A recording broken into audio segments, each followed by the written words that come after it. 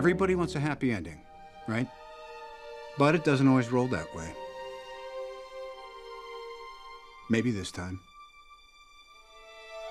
I'm hoping if you play this back, it's in celebration. I hope families are reunited. I hope we get it back and something like a normal version of the planet has been restored.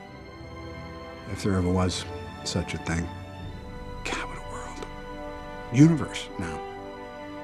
If you told me 10 years ago that we weren't alone, let alone, to this extent, I mean, I wouldn't have been surprised, but come on, who knew? The epic forces of darkness and light that have come into play. And for better or worse, that's the reality Morgan's gonna have to find a way to grow up in. So I thought I'd probably better record a little greeting in the case of an untimely death on my part. I mean, not that death at any time isn't untimely. This time travel thing that we're gonna try and pull off tomorrow, it's got me scratching my head about the survivability of it all. That's the thing. Then again, that's the hero gig. Right? Part of the journey is the end. What am I even tripping for?